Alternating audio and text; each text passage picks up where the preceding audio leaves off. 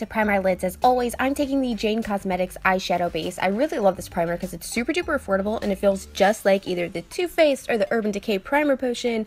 It is such a good primer dupe. Now we're going to go into the Chocolate Bonbons palette, and I'm taking the Divinity shade with my E50 large fluffy shadow brush, and I'm just going to start pressing this all underneath my brow bone.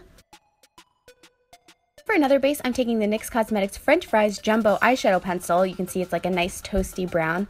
And I'm going to place this all over the lid. I thought the next shadow we're about to use was a little bit lighter and would match this. It's a little bit darker, but that's okay. Then with the E54 sweeper brush, I'm going to take the shade Dark Truffle and pack that right on top. And this gives it a really metallic, high shine, chocolatey brown eye. It is like so gorgeous, you guys. It looked like oil slick in person. Like, I don't even know how to describe it to you. And then I'm going to take a little bit of Malted, which is just a matte chocolate brown. And I'm going to use that to blend out any of the harsher edge here. Sorry if you can hear a lot of rambling. It's my cats like running around ruining my apartment in the morning. It's a ritual for them, you know. And then also following up with Mocha to blend that out even more and give us more of a seamless transition. I'm just running that over the top. I believe this was a Morphe blending brush, but there's no number or name on it, so I really don't know. And I'm going to take my favorite lash curler in the world. This is the Lancome Cosmetics Lash Curler. It's the best, by the way. And just curl my lashes because I don't think I'm going to do false lashes today. And then for liner, I'm going to follow up with the ColourPop Cosmetics Swerve Gel Liner. I've been getting into this in like a huge way. At first I wasn't crazy about it, but the more that I work with it, I really like it.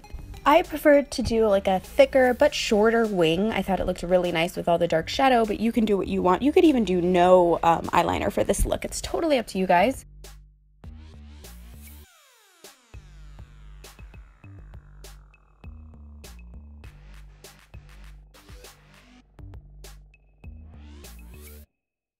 And then I'm going to take the NYX Cosmetics Glistening Emerald Glam Shadow Stick. These things are awesome. This is like a gorgeous emerald green, but it's super, super shiny and metallic. So I'm taking that on my waterline.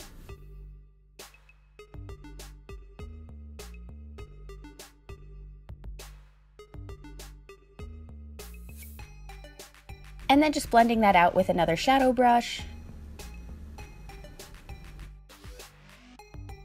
Next, we want to take the Earl Grey eyeshadow. So many of you guys wanted me to use this right away, so I had to incorporate it into this tutorial for sure, and it is so gorgeous. I'm so glad I used it on my lower lid because it just looked amazing, you guys. You have no idea. It just brightens your eyes, and especially brown eyes. All my brown eye girlfriends, you will love it. And then following up with the IT Cosmetics Tightline Mascara, I'm going to kind of prime with that, and then go ahead and layer on the Too Faced Better Than Sex mascara. Mine is so dried up though, so my lashes look really clumpy, so please forgive me.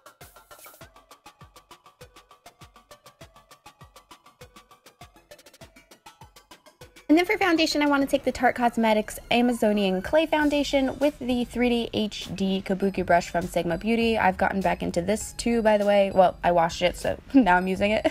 That's pretty much how things work for me. If I wash them, it's what I'm going to use now. But I love this coverage. It's so matte, and I just think the tone of it is so perfect. It's just a fabulous foundation. And then we're going to...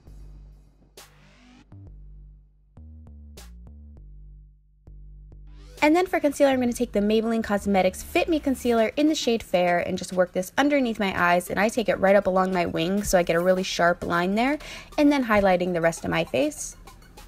Now I'm just going to blend it in with my beauty blender. It was dry because I was too lazy to go wet it. And then I'm going to take my Airspun translucent powder and just set that on top of all my highlight points so that my concealer will bake and be really illuminated and bright.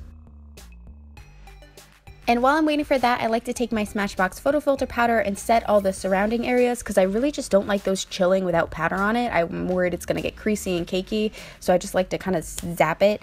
And then while we're at it, I'm going to go ahead and sweep away all the translucent powder. And now we need to do a light contouring, so I'm going to take the Sombre powder from the Kat Von D contour palette. Did I already say that? It's really early, I don't remember.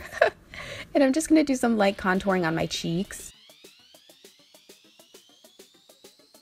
And of course, can't forget the forehead, especially because this look was so dark, and I just really thought my face needed a lot more color, so I did add a little bit more bronzer today.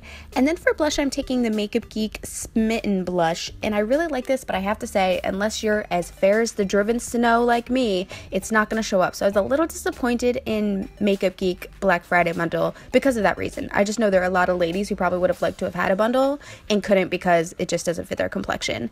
Next for the lips, I'm going to take the ColourPop Dr.M liquid lipstick. It's arguably probably my favorite liquid lipstick. I love it so much.